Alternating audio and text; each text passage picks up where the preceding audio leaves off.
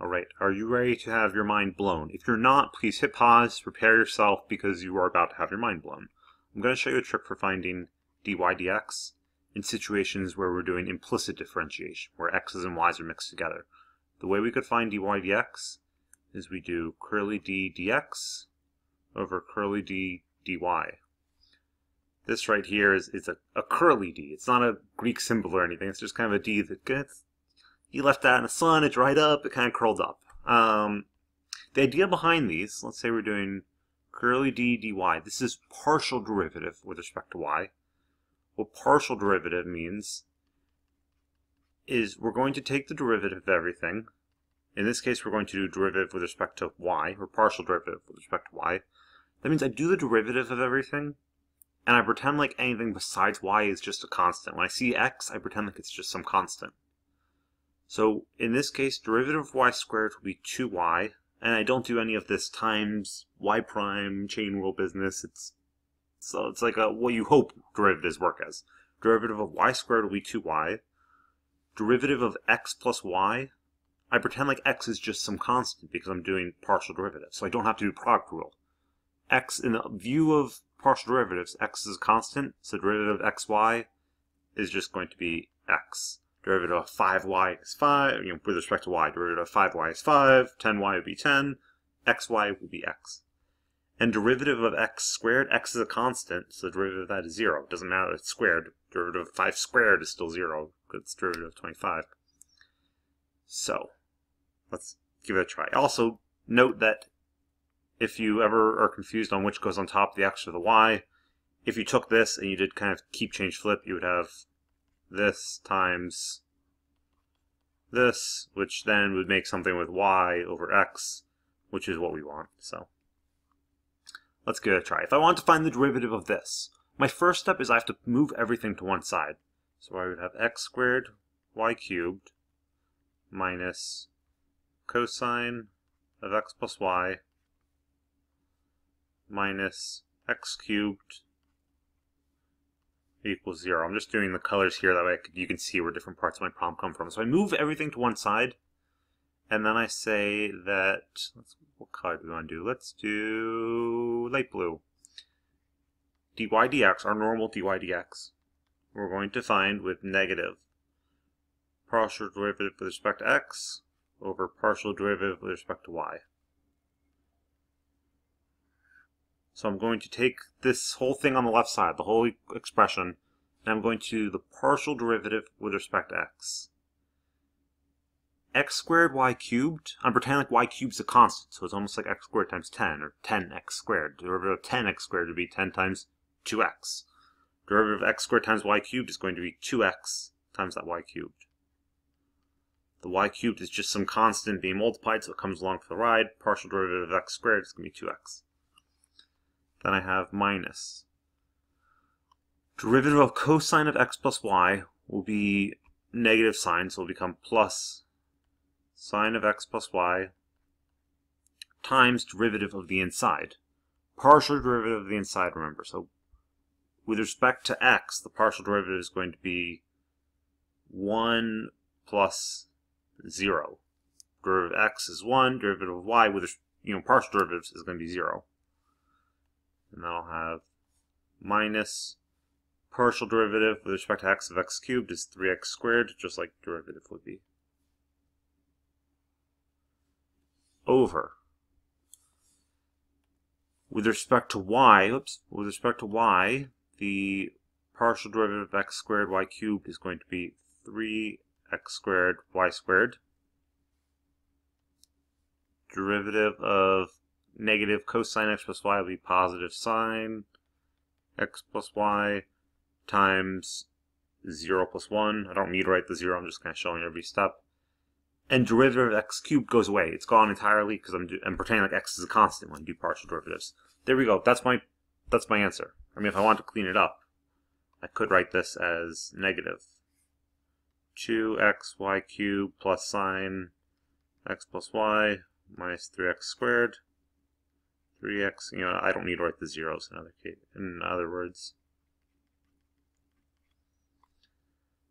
That one felt like a bit much, but the next one I think is a little bit easier to wrap our heads around.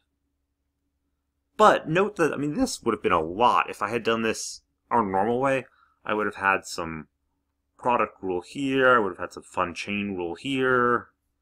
This did still save me time. This one it's going to be no problem. If I did this one, first I'd move everything to one side. So x squared plus 4y. Doesn't matter if I move it to the left or right. Either way, it'll come out the same. dy dx equals negative. The negative is the easiest part to mess up. People will forget that. Partial derivative with respect to x, or partial derivative with respect to y. With respect to x, x squared becomes 2x. 4y is a constant, so it goes away. Negative 2y cubed is a constant, so it goes away. Minus 2 is a constant, so it goes away. With respect to y, I have x squared will be a constant, so it'll go away. 4y becomes 4, minus 6y squared, and then minus 2 is a constant, so it goes away. There's dy dx. How quickly did I do that? Oh my goodness, fantastic. Why did we not learn this trick earlier? It's because I wanted you to know the more legit way to do it. That way we could do related rates. But now that we know related rates, we're masters of related rates, this is a fine option. This one, I could say, everything's already on one side, so I could go straight to dy dx equals negative. Partial with respect to x, or partial with respect to y. So negative.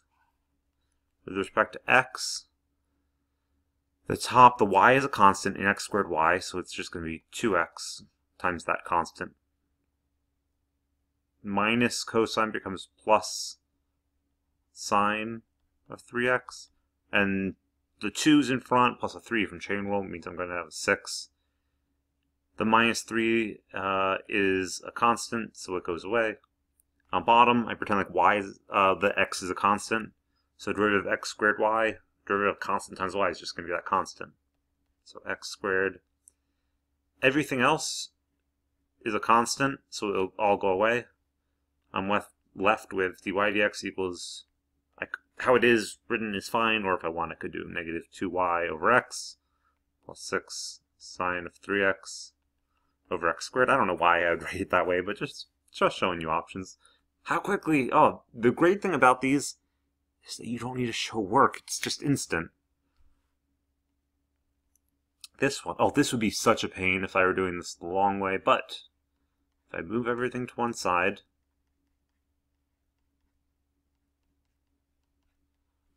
I get dy dx equals negative curly d dx curly d dy negative.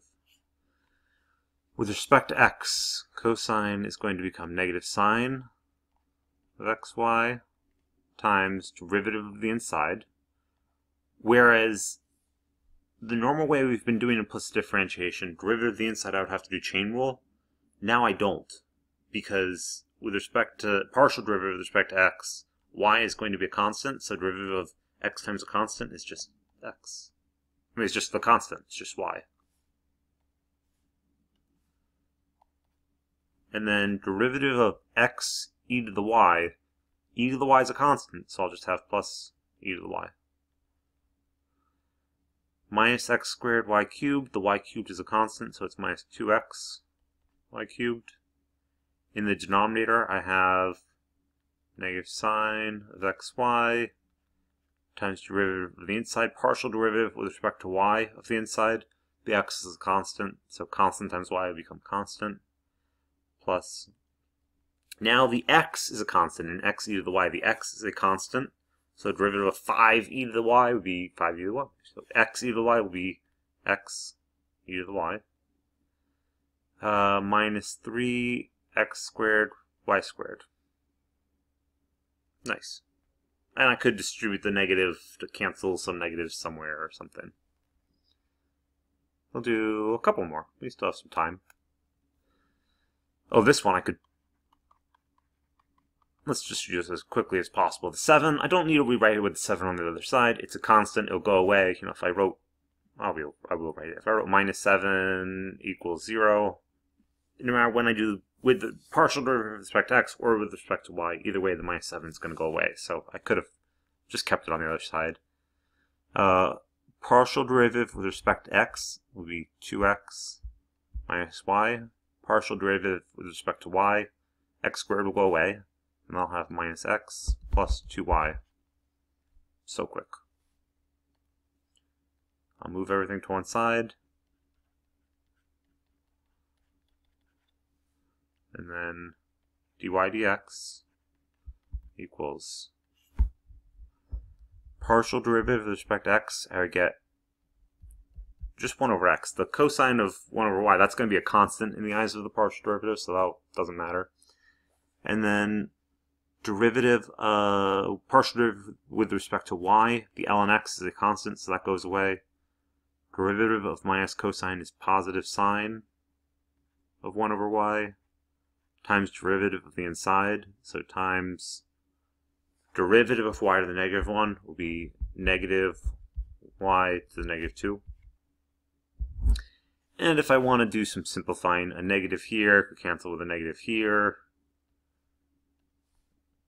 The 1 over x in the numerator means I'm going to have an x in the denominator.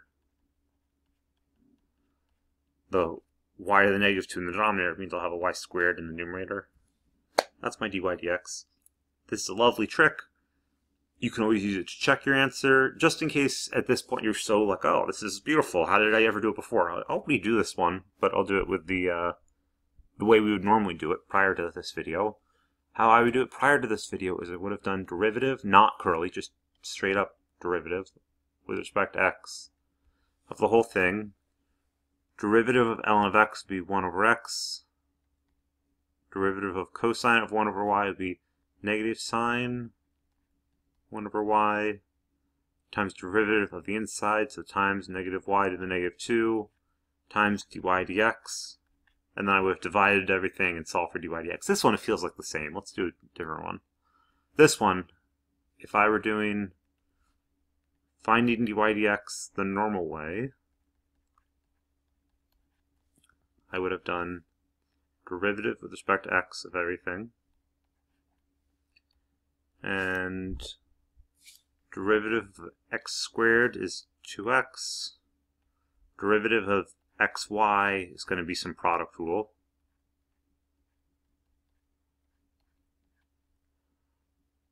Plus derivative of y squared is going to be 2y times dy dx. Derivative of 7 is 0.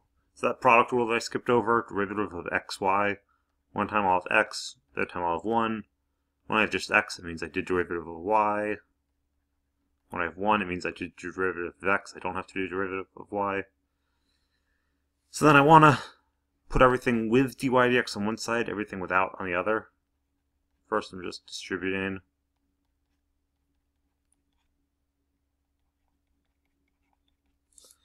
Then I'll put everything without dy dx. I'm going to put on the left side. On this side I'll put with the dy dx. I can factor out a dy dx and divide by the thing that's not dy dx, and I get 2x minus y over x minus 2y equals dy dx. Let's see how that compares to what I had before. 2x minus y over x minus 2y. If I distribute this negative to this whole thing, I get 2x minus y over negative x plus 2y equals 2x minus y over x minus 2y, which is what I had down here. So I still got the same answer. You could do it either way. You do you.